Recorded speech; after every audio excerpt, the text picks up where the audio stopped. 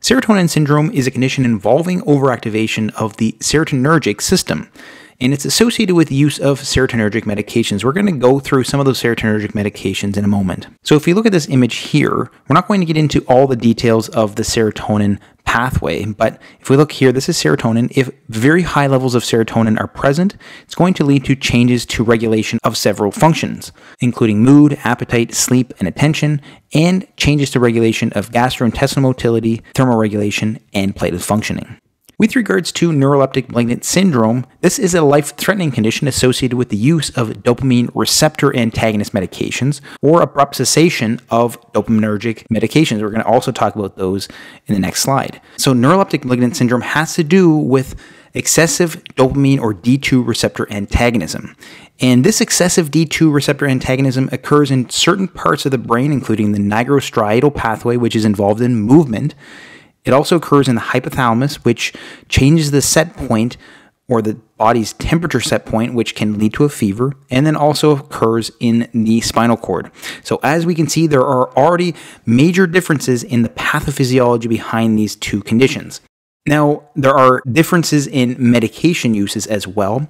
With regards to serotonin syndrome, it has to do with the SSRIs, or selective serotonin reuptake inhibitors, the monoamine oxidase inhibitors, or MAOIs, which are going to carry some of the highest risk of causing serotonin syndrome, and then the TCA antidepressants. But it can also be due to a combination of serotonergic antidepressants. So if you're on an SSRI and you start taking a TCA antidepressant for another reason, this can increase the risk for serotonin syndrome.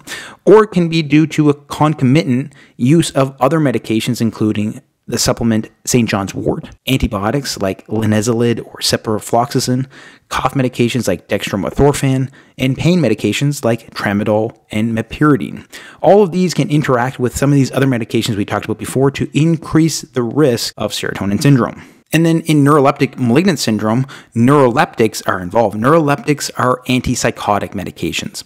So typical antipsychotics, first generation antipsychotics, like haloperidol, are going to be implicated in this condition, but we can also see certain other medications like the atypical antipsychotics, which are clozapine and risperidone and quetiapine, with neuroleptic malignant syndrome. Antidopaminergic antiemetics can also play a role, and withdrawal of dopamine antagonist medications, particularly the medications that are used to treat Parkinson's disease, like levodopa, if it is withdrawn rapidly, this can also lead to neuroleptic malignant syndrome. So there are a different set of medications that can lead to both of these conditions. So those can help with the background as to figuring out whether a patient has serotonin syndrome or neuroleptic malignant syndrome. But what about the signs and symptoms? How do they differ? Serotonin syndrome has what is called the serotonin syndrome triad, which is mental status changes, autonomic hyperactivity, which involves fever, hypertension, and tachycardia, neuromuscular abnormalities like clonus, and gastrointestinal symptoms like diarrhea, nausea and vomiting, and abdominal pain. Whereas neuroleptic malignant syndrome has fever, autonomic hyperactivity, so also including hypertension and tachycardia, rigidity, and this is a severe rigidity, which is also known as lead pipe rigidity, and also mental status changes. But there are particular laboratory findings that can also occur with NMS, and these include elevated creatine kinase and leukocytosis, or an elevated white blood cell count. So you can see that there are many similarities between these two conditions. This is why these two conditions are oftentimes compared between each other. So how do we actually remember which is which? How do we know from a clinical picture which condition may be occurring? There are a couple of ways to remember each of these conditions. With regards to serotonin syndrome, the main categories of symptoms can be remembered by the mnemonic MAN, M for mental status changes, A for autonomic hyperactivity, and N for neuromuscular abnormalities. And with regards to neuroleptic malignant syndrome, it can be remembered by the mnemonic FARM, F for fever, A for autonomic dysfunction, R for rigidity, and M for mental status changes.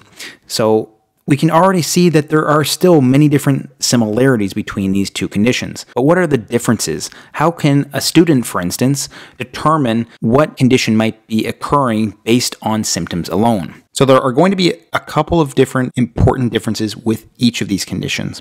With serotonin syndrome, we're going to see clonus.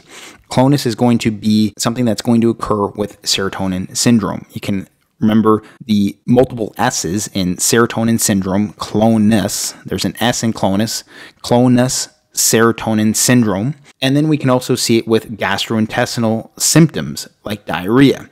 These are going to be the most important way to distinguish between whether a patient has serotonin syndrome or neuroleptic malignant syndrome.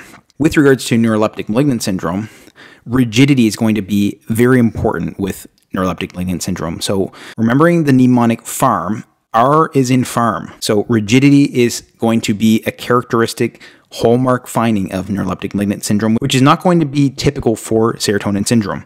So rigidity for neuroleptic malignant syndrome and laboratory findings are going to be key for neuroleptic malignant syndrome. These including increased creatine kinase, increased AST and ALT, and increased white blood cell count or leukocytosis. So those findings bolded in red are going to be the significant differences between these two conditions. Clonus and diarrhea for serotonin syndrome, rigidity and laboratory findings like increased creatine kinase for neuroleptic malignant syndrome. If you want to learn more about these conditions, please check out my full lessons on these topics. And if you haven't already, please like and subscribe for more lessons like this one. Thanks so much for watching, and I hope to see you next time.